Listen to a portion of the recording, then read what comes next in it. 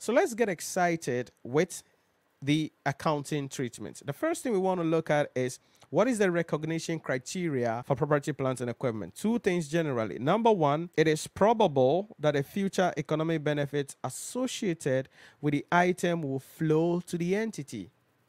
Definitely. And then number two, the cost of the item can be measured reliably. That is the idea about the recognition criteria of property, plants, and equipment, or assets in general. However, it is important we understand this, that when it comes to subsequent costs, all subsequent costs incurred will be just added to the carrying amount of the asset. What does that mean? It means that, let's say, if we go back to this example, let's say in 2024 year ended, so remember 2024 will start from 1st November 2023. So imagine the entity did some improvement in the assets that they bought. We will just add it to it. Okay, we will just add any capital expenditure in terms of improvements that the entity did, not repairs.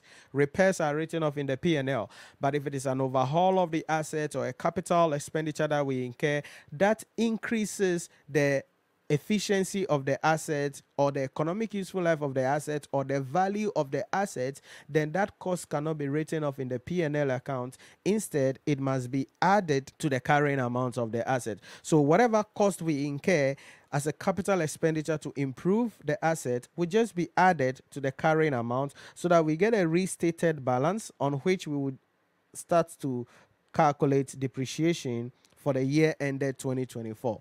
That is what we mean by treatment of subsequent expenditures. But how do we measure assets initially? Because I mentioned that a moment ago. How do we measure assets initially? So what is the initial cost of the asset, or what should be included in the initial cost of the asset? Very simple. As per the standard, the initial cost of the asset shall include the purchaser's price, if we bought it, less trade discount or any rebates we got, plus directly attributable cost incurred in bringing the asset to its present use, and initial estimate of the unavoidable cost of dismantling and removing the item and restoring the site on which it is located. What does that mean? It means that the initial cost of the asset will be the purchases cost, how much we paid for it, but that purchases cost will be less any trade discounts that we got. Remember, there are two types of discounts: trade discount and cash discount. Trade discount is a discount we receive because we bought something specific, or we bought something of a high value, or we bought something in a large quantity. We get a trade discount. Then other costs incurred in bringing the asset to its present use, like if it is from outside, maybe import duty that we pay, delivery cost that we pay. Maybe we engage a professional when we were buying that asset, so that professional fee will be included in the initial cost of the asset. Hey, probably we borrowed money to manufacture the asset or to purchase the asset, so the borrowing cost will have to also be included in the initial cost. This is where IAS 23 comes to town, and we're going to be talking about that later on.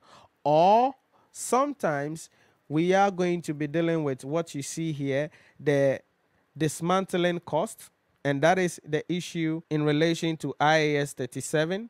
We will talk about that also pretty later in our discussion. Then if it requires installation cost would have to also be included in the initial cost. Then the issue in relation to pre-production testing cost would have to also be included in the initial cost of the asset. And there are a couple of other issues, but that is what we mean by determination of the initial measurement of the asset, or the initial cost of the asset. Then after the initial measurement, there has to be subsequent measurement. And the standard permits a choice of measurement models subsequent to the initial recognition. And that is two things.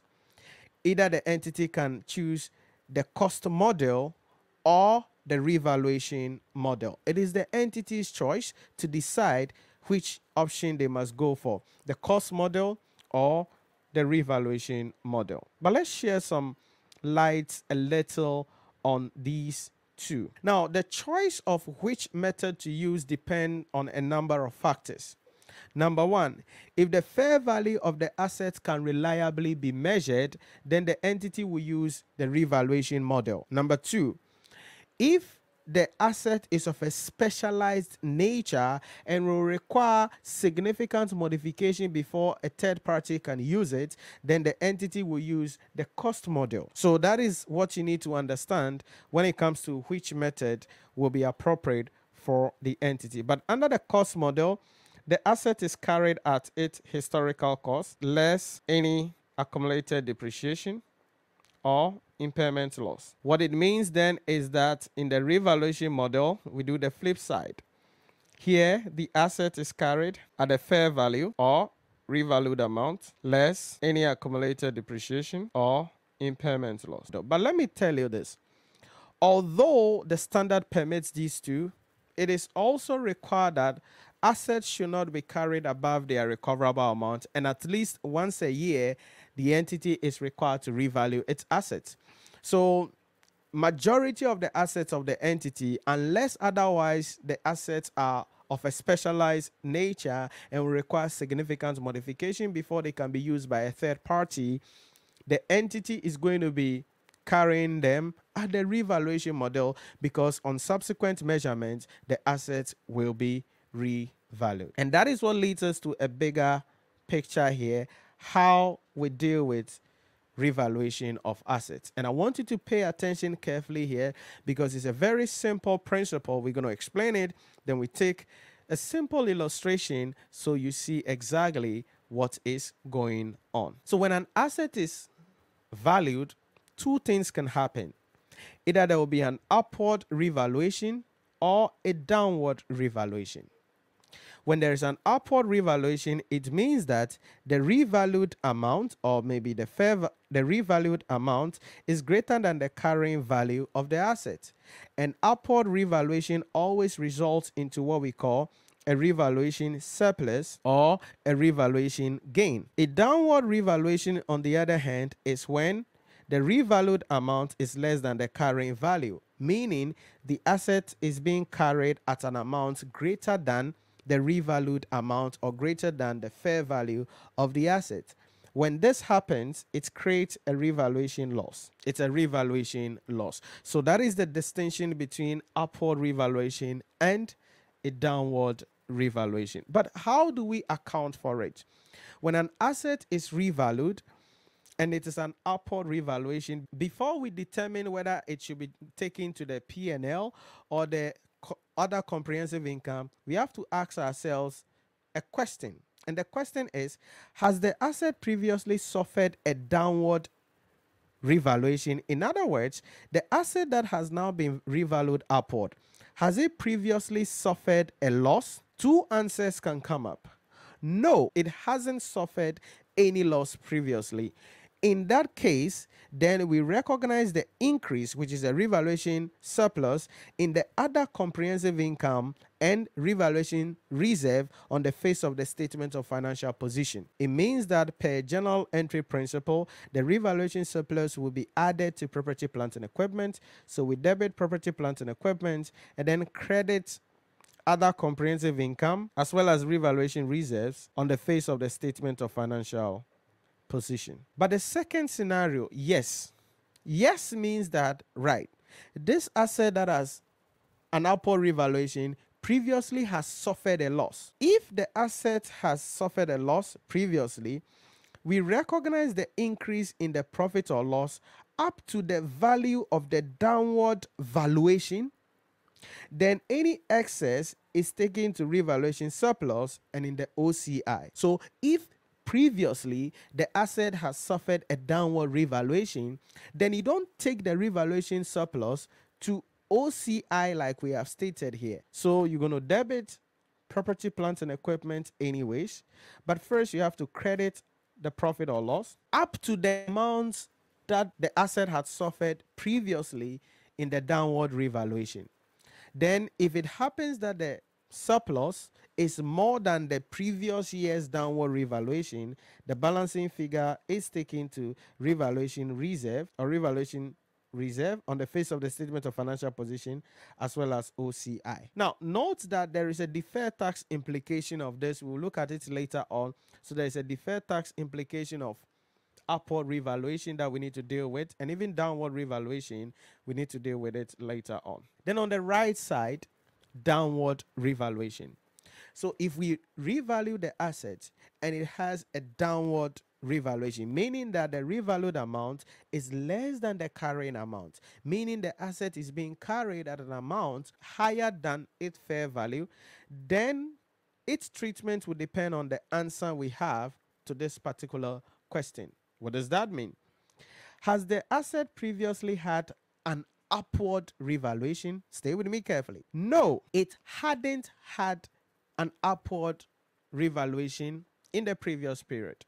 If that is the case, then that revaluation loss is definitely taken to the P&L account. No P on that. You're going to debit profit or loss and then credit property, plant, and equipment because the asset hadn't previously revalued upward. But if the asset had previously been valued upward and now it is having a downward revaluation, then it means that asset has some revaluation reserve. So we recognize the decrease against the revaluation surplus up to the value of the upward revaluation. Any excess is recognized directly in the P&L account. What does that mean? It means that if there is a downward revaluation, however, the asset had previously been valued upward, that means there is a revaluation surplus available. So journal entry will be, we will debit the revaluation reserve, we will credit PPE because the asset had to be written down in value. Then if it happens that the downward revaluation, which is the revaluation loss, is greater than the amount remaining in respect of this asset in the revaluation reserve, then the balancing figure is going to be debited into the profit or loss. So it means that in the treatment of assets revalued, you don't just get up and say, oh, because it's a loss, let's take it to P&L.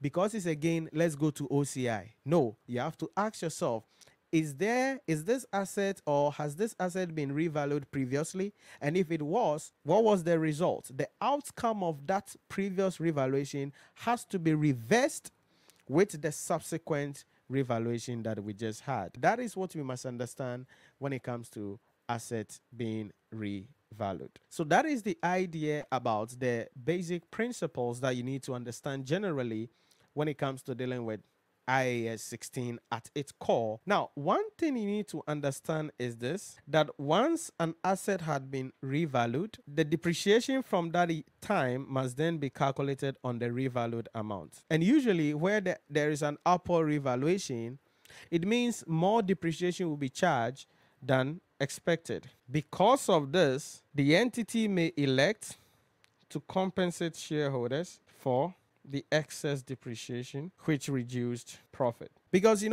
dividend is paid from profit. So when you have an upward revaluation and you are charging depreciation on the revalued amount, it means the depreciation charge for the year is going to be higher than it should have been. When that happens, it means there will be less dividend available to shareholders. So sometimes the entity may elect, please note, this is optional. So in the question, if the question is quiet, don't do it. If the question is specific, follow the directive of the question. So how does the entity compensate? The entity does the compensation by transferring part of the revaluation surplus in respect of the excess depreciation to the retained earnings. So how does that work? Two options. The transfer can be the revaluation surplus or the revaluation gain divided by the remaining economic useful life. Okay, divided by the remaining economic useful life, x over 12. X over 12 because of the fact that the year is less than, or the period for the revaluation is less than 12 months. Then once we do that, the journal entry is going to be pretty simple. We will debit revaluation reserves. Remember, you credited it when there was the gain. So now you will debit it to remove that transfer. Then you go and credit retained earnings so that shareholders will get back the original profit exclusive of the effect of the excess depreciation as a result of the upward revaluation. So that is what you need to understand when it comes to dealing with revaluation of assets, especially when there is upward revaluation, then that transfer will be done. If there is a downward revaluation, that one, shareholders are not going to be compensated for that or get anything for it. But if there's an upward revaluation, that is where we have to compensate them. And like I said, it depends on the context of the question. And that is what you need to understand when we talk about IAS 16 in its raw or basic form. In the next video, we are going to be taking an illustrative question to see how some of these principles actually apply and how we can do the various treatments. I'll see you in the next video.